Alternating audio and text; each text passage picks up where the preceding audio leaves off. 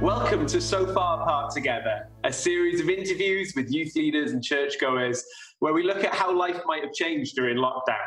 I've also asked them in advance if they have anything they'd like to share with the youth of Bethel and the wider church, something to encourage, embolden, maybe even challenge.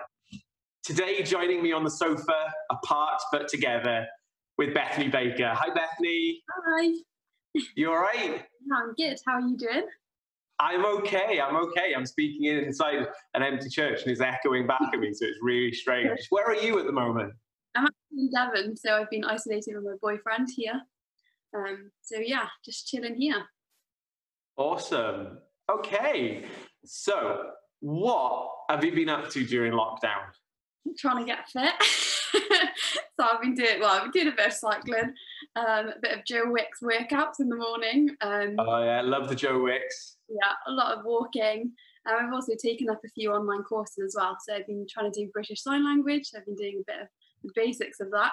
And then also teaching English as a second language. So I've been doing that course as well. So hopefully at the end I'll get some certificates. Oh wow, fantastic. So using the time constructively then, rather than just sitting around. Well, that's really cool about sign language as well. It's such an underappreciated way of communicating with people, and it really does open up a whole world to some people. So that's fantastic. That's going to be great, and obviously something that you can employ in your work that you do as well. Yeah, so school's going back on the 29th, so I'm really excited about that. So looking forward to it. Can't wait to go back to it. Yay, school's back. I never thought everybody would be cheering for school to be coming back. It's fantastic. So obviously, I asked you to prepare a little bit of something that has come to you during this time, or something that you've learned in your life that you want to share with the youth to maybe encourage them or just give them a different perspective, a different bit of wisdom. What is it you want to share? Yeah, so the great thing about lockdown is that I've actually been able to have some time to read. So I've been doing a lot of reading at the minute. So I've actually been reading this book by John Mark Comer. It's called The Elimination, or the Ruthless Elimination of Hurry. So I was actually given this book by Joanna, so she sent it to me through the post, and it's just been so great. And I think one thing that lockdown has really taught me is the importance of slowing down. So I think one thing that I've definitely done is put busyness and hurry on a kind of pedestal, and just thought that if I'm not busy, if I'm not rushing around everywhere, then I'm kind of being lazy, or I'm wasting my time, or just not using my time effectively. But this book kind of just teaches us that hurry is actually quite bad. So if you're in a hurry, if you're rushing around, you're unable to be loving, peaceful and joyful. And that's kind of made me reflect on my time in work and my time in school, because they're such busy environments. You know, we've got too much homework or so many after-school activities, or for me in work, you know, working with kids is very busy. You've got like one climbing up a bookcase, and then you've got one hitting another kid with a Lego brick or whatever it is. It's just really chaotic and busy. It's made me reflect, especially on kind of my Tuesdays. So I start work doing breakfast club, and then I go into the main day of school, and then I also help out an after school club which finishes around 6:30. Then I go on to like B Zone, and those days are just so crazy busy, and even though I love all those things, actually they're not always like what's best for us. So yeah, you're just unable to be loving, peaceful and joyful. So for example, loving, when we're rushing around, when we're busy, we're not always kind with our words. It makes me think of like when I get back on those Tuesdays and my mum goes, "Oh, how was your day, Beth?" And I'm like, "Oh, it's fine, don't worry, I just want to go to bed." And then peaceful, often when we're busy, we're really stressed out, and we're worked up. If we're in a rush, and our mind can often feel really crazy. And then joy as well, we're not present in those happy moments. So I think about the little boy that I work with. And he might have just achieved something amazing, but because I've got 30 kids tapping me on my back going, Miss Baker, I don't really celebrate those little moments with him, which is so gutting. And then it just kind of goes on then to talk about how Jesus is rarely in a hurry.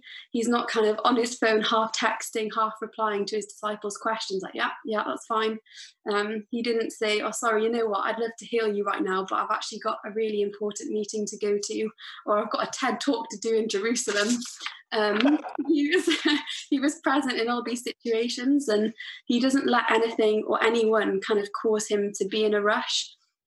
He's constantly interrupted, but he never gets annoyed and agitated. And I just think that's so incredible, because like I often hear parents talk about when they're in a rush trying to get their kids out the door and things are just really stressful.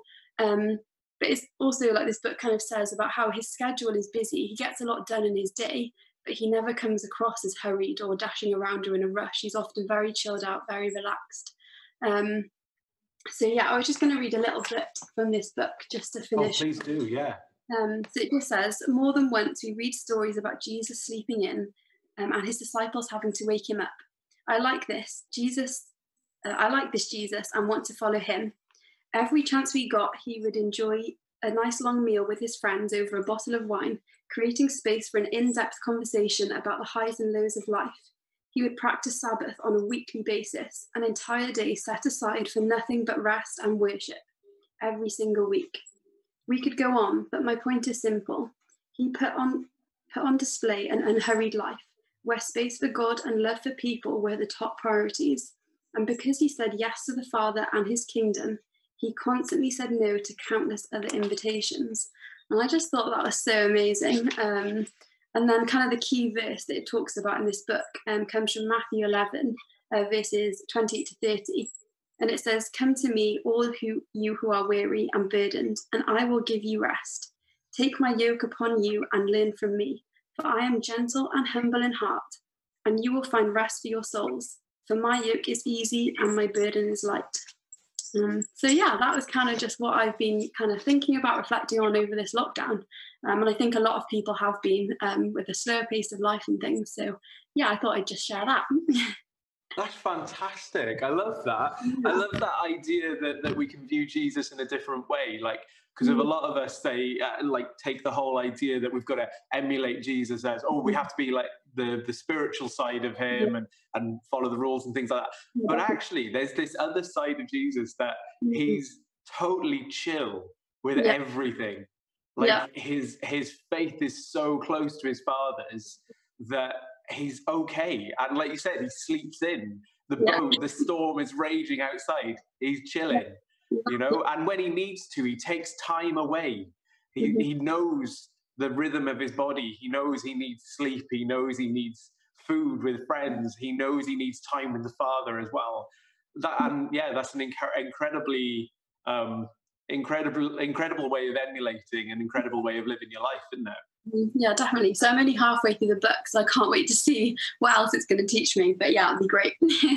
Well, that's fantastic. It's definitely given me a thirst for that book. And actually, I think you're like the third person who I know who's reading it. So I think there's definitely something going on here that we need to have a look at and maybe do a little bit of a study over. Who knows? I'll have a look at the book myself and see what we can do about that. But that's fantastic. Yeah, it's great. So it's really, really ended up a nice little way of learning during lockdown. Is obviously you've had a bit more time to read, and actually slowing down the pace of life has given you the opportunity to look at how hurried. I think part of the issue that we're heading into at the moment as things come back, isn't it? That it's wondering what part of life do you want to get back? Like you've got that opportunity now to reflect and go, right, which bits of my life, of the hurry, of the bustle, of the busyness, which bits didn't I like? And which bits have I happily lived without over the last few weeks? So definitely an opportunity to review your life and to have a look and see what's going on. Yeah, definitely. Yeah, thank you very much for that, Bethany. That's brilliant. No problem. Cool. So you're starting back work on the 29th, is that right? Yeah, hopefully. Yeah. Hopefully. Well, yeah. We'll be praying for you, and I hope it goes all well and coming back to Cardiff and everything, and you get to see your mum and dad as well then. But thank you so much for joining me on the sofa this morning. It's been great to have you, Bethany, and great to hear your encouragement as well. Thank you. Great to see you too. Bye-bye. Bye. Thank you so much for joining me on the sofa for this wonderful interview. If you want to see any more interviews, I'm sure they'll be available in the boxes next to me.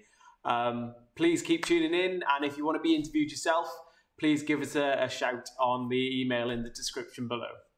Bye-bye.